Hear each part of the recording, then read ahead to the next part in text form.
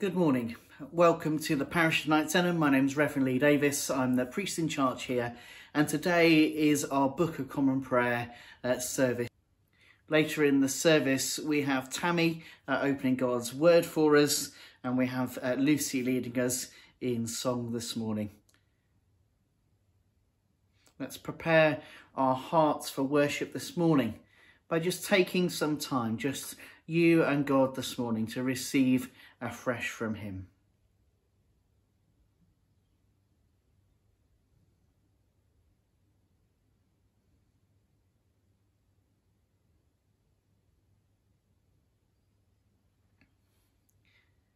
Beloved, we are come together in the presence of Almighty God and of the whole company of heaven to offer unto him, through our Lord Jesus Christ, our worship and praise and thanksgiving, to make confession of our sins, to pray as well for others as for ourselves, that we may know more truly the greatness of God's love and show forth in our lives the fruits of his grace, and to ask on behalf of all men such things as their well-being doth require.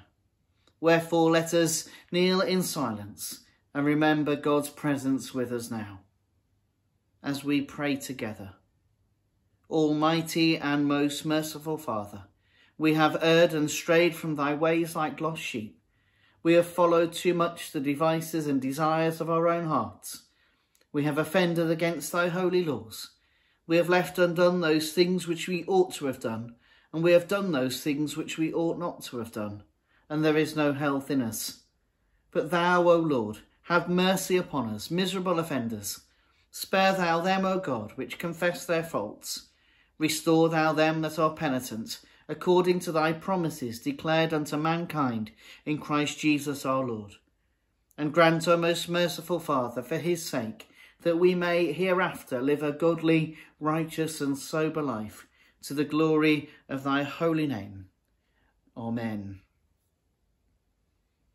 Almighty God, the Father of our Lord Jesus Christ, who desireth not the death of a sinner, but rather that he may turn from his wickedness and live, and have given power and commandment to his ministers to declare and pronounce to his people, being penitent, the absolution and remission of their sins.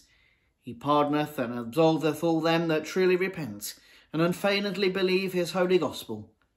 Wherefore let us beseech him to grant us true repentance and his Holy Spirit, that those things may please him which we do at this present, and that the rest of our life hereafter may be pure and holy, so that at the last we may come to his eternal joy, through Jesus Christ our Lord. Amen. Our Father, which art in heaven, hallowed be thy name. Thy kingdom come, thy will be done, in earth as it is in heaven. Give us this day our daily bread, and forgive us our trespasses, as we forgive them that trespass against us. Lead us not into temptation, but deliver us from evil. For thine is the kingdom, the power and the glory, for ever and ever. Amen. O Lord, open thou our lips, and our mouth shall show forth thy praise. O God, make speed to save us. O Lord, make haste to help us. Glory be to the Father, and to the Son, and to the Holy Ghost, as it was in the beginning, is now, and ever shall be, world without end. Amen. Praise ye the Lord. The Lord's name be praised. Let us sing together.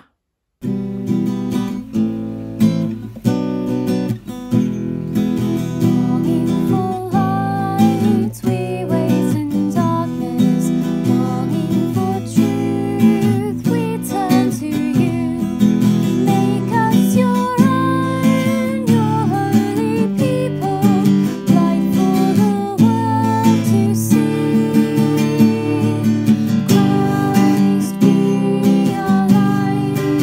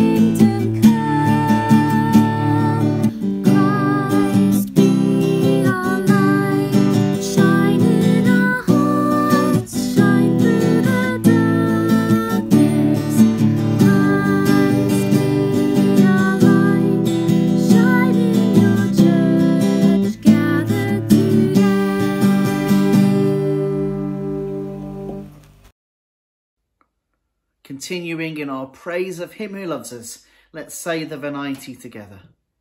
O come, let us sing unto the Lord. Let us heartily rejoice in the strength of our salvation. Let us come before his presence with thanksgiving, and show ourselves glad in him with psalms. For the Lord is a great God, a great King above all gods. In his hand are all the corners of the earth, and the strength of the hills is his also. The sea is his, and he made it, and his hands prepared the dry land. O come, let us worship and fall down, and kneel before the Lord our Maker. For he is the Lord our God, and we are the people of his pasture, and the sheep of his hand. Glory be to the Father, and to the Son, and to the Holy Ghost, as it was in the beginning, is now, and ever shall be, world without end. Amen. Psalm 18, verses 1 to 25. Let's say this together. I will love thee, O Lord, my strength. The Lord is my stony rock and my defence, my Saviour, my God, and my might, in whom I will trust, my buckler, the horn also of my salvation, and my strength. I will call upon the Lord, which is worthy to be praised. So shall I be safe from mine enemies. The sorrows of death compassed me, and the overflowings of ungodliness made me afraid. The pains of hell came about me, the snares of death overtook me. In my trouble I will call upon the Lord, and complain unto my God. So shall he hear my voice out of his holy temple, and my complaint shall come before him, it shall enter even into his ears. The earth trembled and quaked, the very foundations also of the hill shook and were moved, because he was wroth. There went a smoke out into his presence, and a consuming fire out of his mouth, so that coals were kindled at it. He bowed the heavens also, and came down, and it was dark under his feet. He rode upon the cherubims, and did fly. He came flying upon the wings of the wind. He made darkness his secret place, his pavilion round about him with dark water and thick clouds to cover him. At the brightness of his presence his clouds removed, hailstones and coals of fire. The Lord also thundered out of heaven, and the highest gave his thunder, hailstones and coals of fire. He sent out his arrows and scattered them. He cast forth lightnings and destroyed them. The springs of waters were seen, and the foundations of the round world were discovered at thy chiding, O Lord, at the blasting of the breath of thy displeasure. He shall send down from on high to fetch me, and shall take me out of many waters. He shall deliver me from my strongest enemy, and from them which hate me, for they are too mighty for me. They prevented me in the day of my trouble, but the Lord was my upholder. He brought me forth also into a place of liberty. He brought me forth even because he had a favour unto me. The Lord shall reward me after my righteous dealing. According to the cleanness of my hands shall he recompense me. Because I have kept the ways of the Lord, and have forsaken my God as the wicked doth. For I have an eye unto all his laws, and will not cast out his commandments from me.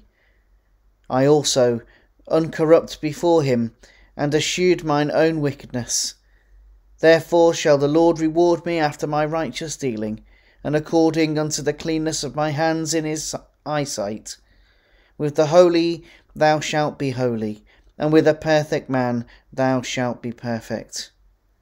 Glory be to the Father, and to the Son, and to the Holy Ghost, as it was in the beginning, is now, and ever shall be, world without end. Amen. Tammy will bring us our first reading. Here begins the 7th verse of the 5th chapter of Ecclesiastes. For in the multitude of dreams and many words there are also diverse vanities, but fear thou God. If thou seest the oppression of the poor, and violent perverting of judgment and justice in a province, marvel not at the matter, for he that is higher than the highest regardeth, and there be higher than they. Moreover, the profit of the earth is for all. The king himself is served by the field. He that loveth silver shall not be satisfied with silver, nor he that loveth abundance with increase. This is also vanity. When goods increase, they are increased that eat them. And what good is there to the owners thereof, saving the beholding of them with their eyes? The sleep of a labouring man is sweet, whether he eat little or much. But the abundance of the rich will not suffer him to sleep. There is sore evil which I have seen under the sun, namely riches kept for the owners thereof to their hurt.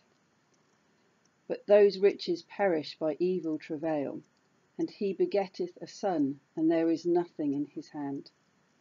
As he came forth of his mother's womb, naked shall he return to go as he came, and shall take nothing of his labour, which he may carry away in his hand. And this also is a sore evil, that in all points as he came, so shall he go. And what profit has he that has laboured for the wind? All his days also he eateth in darkness, and he has much sorrow, and wrath with his sickness. Behold, that which I have seen, it is good and comely for one to eat and to drink, and to enjoy the good of all his labour, that he taketh under the sun all the days of his life, which God giveth him, for it is his portion. Every man also, to whom God has given riches and wealth, has given him power to eat thereof, and to take his portion, and to rejoice in his labour. This is the gift of God. For he shall not much remember the days of his life, because God answereth him in the joy of his heart. Here endeth the first lesson. Let's say the Te Deum together. We praise thee, O God. We acknowledge thee to be the Lord. All the earth doth worship thee, the Father everlasting. To thee all angels cry aloud, the heavens and all the powers therein. To thee cherubim and seraphim continually do cry, Holy, holy, holy, Lord God of Sabaoth. Heaven and earth are full of the majesty of thy glory. The glorious company of the apostles praise thee. The goodly fellowship of the prophets praise thee. The noble army of martyrs praise thee. The holy church throughout all the world doth acknowledge thee, the Father of an infinite majesty, thine honourable, true and only Son, also the Holy Ghost, the Comforter. Thou art the King of glory, O Christ. Thou art the everlasting Son of the Father. When thou tookest upon thee to deliver man, thou didst not abhor the Virgin's womb. When thou hadst overcome the sharpness of death, thou didst open the kingdom of heaven to all believers. Thou sittest at the right hand of God, in the glory of the Father. We believe that thou shalt come to be our judge.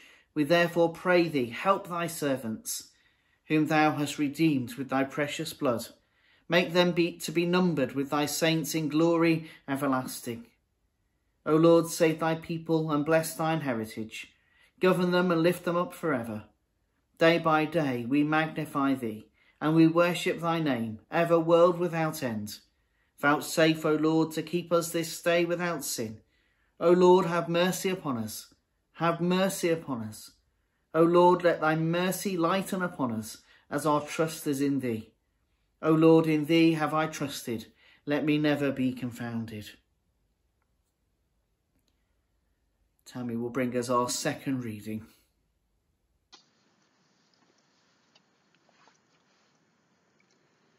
Here begins the 6th verse of the 12th chapter of Luke. Are not 5 sparrows sold for 2 farthings, and not one of them is forgotten before God? But even the very hairs of your head are all numbered. Fear not, therefore, ye are of more value than many sparrows. And he said unto his disciples, Therefore I say unto you, take no thought for your life, what ye shall eat, neither for the body, what ye shall put on. The life is more than meat, and the body is more than raiment.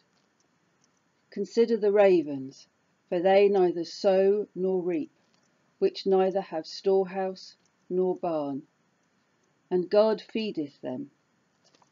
How much more are ye better than the fowls? And which of you, with taking thought, can add to his stature 1 cubit? If ye then are not able to do that thing which is least, why take ye thought for the rest? Consider the lilies, how they grow. They toil not, they spin not. And yet I say unto you, that Solomon in all his glory was not arrayed like one of these. If then God so clothe the grass, which is today in the field, and tomorrow is cast into the oven, how much more will he clothe you, O ye of little faith? And seek ye not what ye shall eat, or what ye shall drink, neither be ye of doubtful mind. For all these things do the nations of the world seek after, and your Father knoweth that ye have need of these things. But rather seek ye the kingdom of God, and all these things shall be added unto you. Here endeth the second lesson. Let's say together the Jubilate Deo. O be joyful in the Lord, all ye lands. Serve the Lord with gladness, and come before his presence with a song. Be ye sure that the Lord, he is God. It is he that hath made us, and not we ourselves. We are his people, and the sheep of his pasture. O go your way into his gates with thanksgiving, and into his courts with praise. Be thankful unto him, and speak good of his name. For the Lord is gracious, his mercy is everlasting, and his truth endureth from generation to generation. Glory be to the Father, and to the Son, and to the Holy Ghost, as it was in the beginning, is now, and ever shall be, world without end. Amen.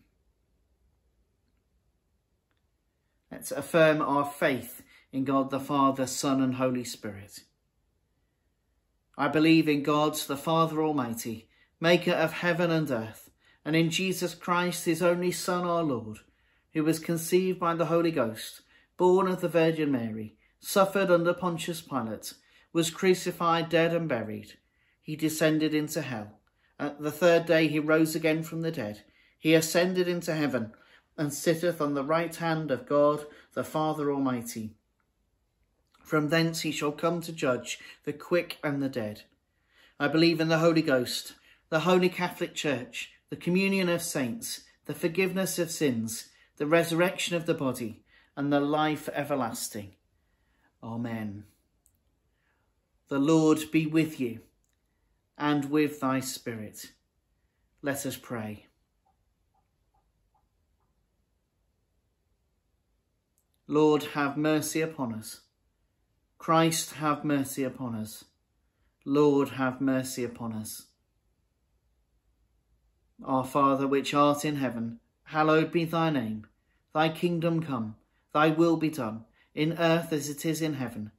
Give us this day our daily bread, and forgive us our trespasses, as we forgive them that trespass against us. And lead us not into temptation, but deliver us from evil. Amen. O Lord, show thy mercy upon us, and grant us thy salvation. O Lord, save the Queen, and mercifully hear us when we call upon thee. Endue thy ministers with righteousness, and make thy chosen people joyful. O Lord, save thy people, and bless thine inheritance. Give peace in our time, O Lord, because there is none other that fighteth for us, but only thou, O God. O God, make clean our hearts within us, and take not thy Holy Spirit from us.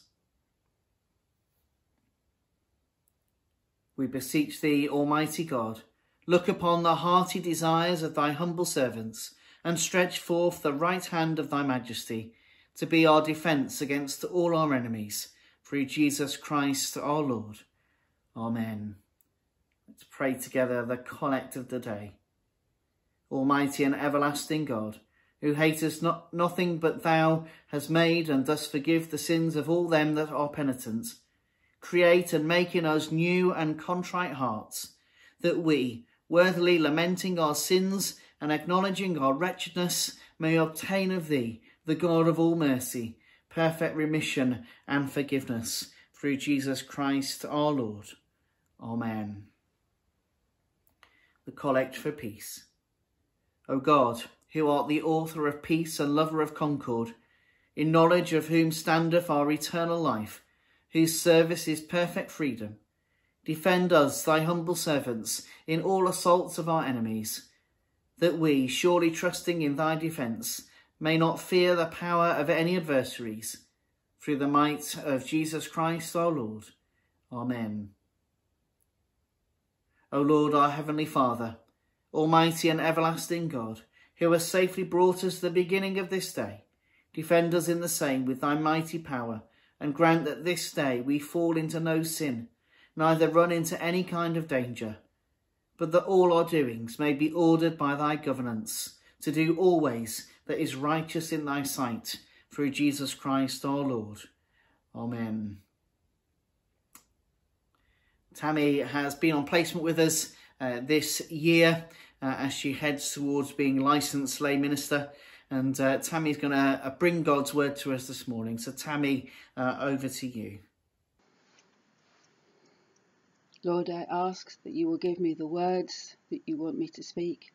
And I ask that you will give us all open hearts and open ears to hear what you wish to speak to us today. In the name of your Son. Amen. So it's amazing to think that this chapter in Ecclesiastes was written over 3,000 years ago, and is probably just as valid now as it was then. Solomon was warning people not to seek after wealth and fame, and these are the very things that actually people seem to be told today that they need to be seeking for. We hear of children being asked, what do you want to be when you grow older? And they say, I want to be famous. Well, you want to be famous for what? Well, I don't know, I just want to be famous. And we live in a world where someone can become famous for putting Gorilla Glue in their hair and sticking their hair to the head. It just seems incredible that nothing seems to have changed in all these years. And Solomon, as we know, was this mighty king full of wisdom. God had blessed him, and he had lots of wives, and wine and wealth and just everything anyone would have thought. And unfortunately for him, this all led him astray. It pulled him away from God. And we all believe that Ecclesiastes was written later on in his life as he returned back to God, as he realised that all those amazing things that he had didn't actually count for very much. And in today's world, we seem to be told that, or people are told that what they need to seek after is their happiness. Seek for yourself. Don't be content with what you have. You want to go on the next holiday. You need to take the next trip. Don't be happy with where you live. Always be planning where you can go to next. Don't be content with what you have. What you want is the bigger house. You need the newest washing machine. You need the latest television. You need a bigger and bigger television set. You mustn't be content with what you have. And yet here in Ecclesiastes, Solomon is reminding us that God doesn't want us to be unhappy. He doesn't want us to be miserable. But God wants us to enjoy what we have, to take pleasure in what we have. It's not wrong to have wealth. I mean, most of us with a roof over our heads and food in our bellies are probably amongst some of the richest people in the world. And there's nothing wrong with that. God wants us to enjoy what we have, and I think it is so important that we don't forget that. But we also have that early on where it's saying to us, that we will see the oppression of the poor and perverting of justice, and that isn't right. and we should feel angry and annoyed when we see it, but we also shouldn't feel overwhelmed by it. We're not going to be able to fix it, but we need to always remember that God is there, God sees this, and there will come a time of judgment, and that the people who are committing these offences, they will be judged for what they have done. So while we know that it's wrong and we feel a righteous anger about it, it's not our job to judge it. And yes, I think we should do what we can to alleviate it, but we need to know that we can't necessarily fix it all. And one of the big things we're really seeing now is because we're living in a world where people have been told that it's things that make them happy, and that, you know, they need to be happy, that they should always be happy, that's their right to be happy. In COVID, people are really suffering, and they're struggling, and they don't really know what they're supposed to do with this, because suffering seems to have no purpose and they're on their own. And we, as God's children, you know, we study our Bible, and Scripture does not deny that there is suffering in the world. I mean, you just have to read Old and the New Testament. They're full of some of the most horrendous things that go on. But we have this amazing Saviour. Our God chose to come to earth in the form of a baby. Jesus did not think it robbery to lay aside his godhood and to come down from heaven and to be with us on this earth. And he knows what it's like to suffer. He saw it. We're pretty sure he lost his father, because Joseph doesn't get mentioned when he gets older. And we know that when he saw the death of Lazarus, his heart just broke within him, both for Lazarus's death, even though he knew what he was going to do. He saw the pain of his friends and the heartbreak. And Jesus had such compassion when he saw the sick. He couldn't help himself but to heal them. So we know as Christians that we have this amazing suffering God who walks alongside us in these awful times. And we know that we have his Holy Spirit within us. And the Holy Spirit gives us that hope, and he gives us a peace that nothing on this earth can take away from us. And even as things are raging around us, we still have this amazing God-given peace.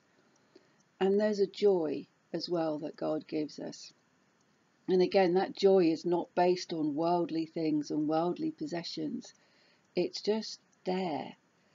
And as much as things are awful out there in the world, and this, you know, this chapter in Ecclesiastes just so reminds us that there is stuff going out there, but the most important thing for us is to fear God and to remember that God is with us. He never ever leaves us.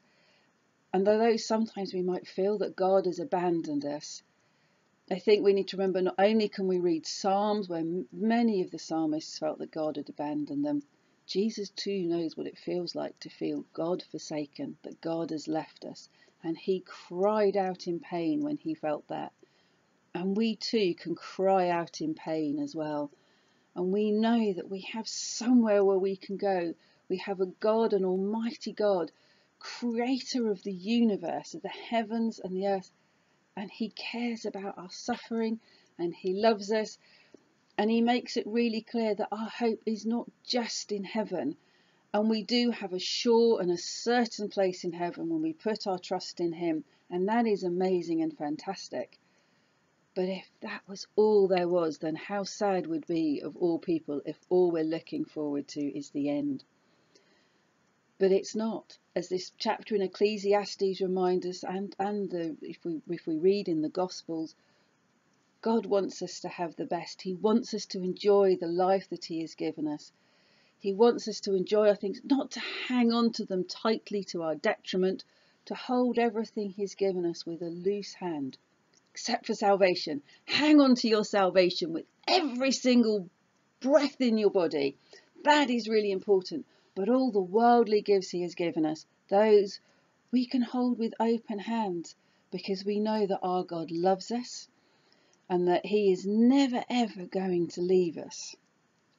And I just pray that every single one of us will feel God's presence with us, that he will just feel an extra closeness to him today as he blesses us and lets us know just how much he loves us, and that we will feel that. And I also pray that he will give us a glimpse of the love that he feels for those around us, so that we too can love them.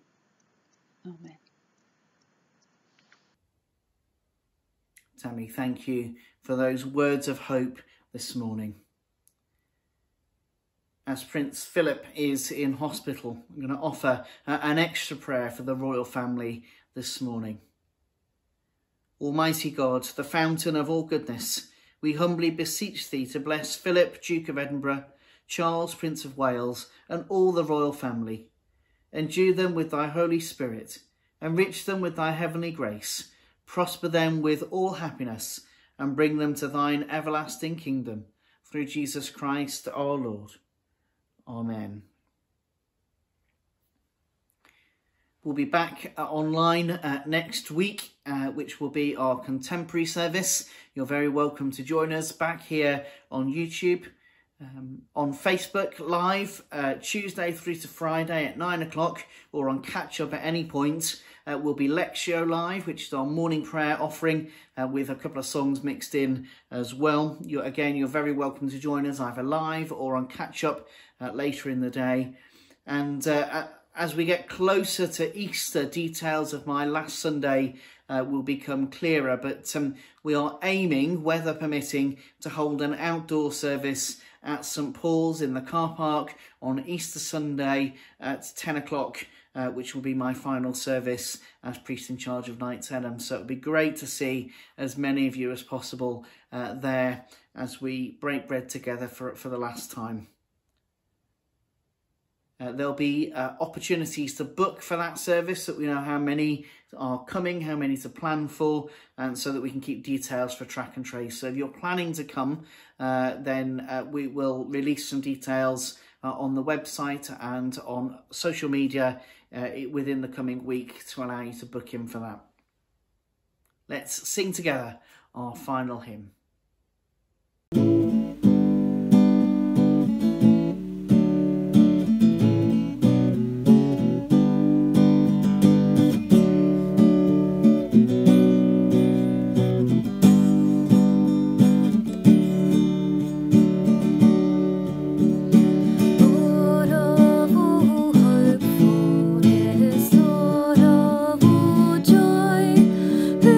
Trust ever child.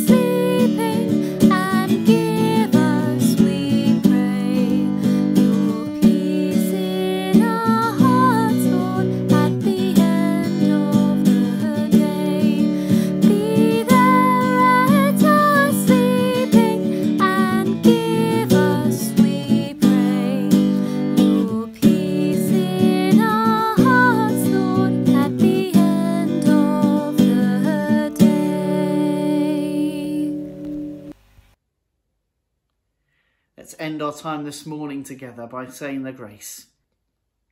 The grace of our Lord Jesus Christ, and the love of God, and the fellowship of the Holy Ghost be with us all evermore. Amen.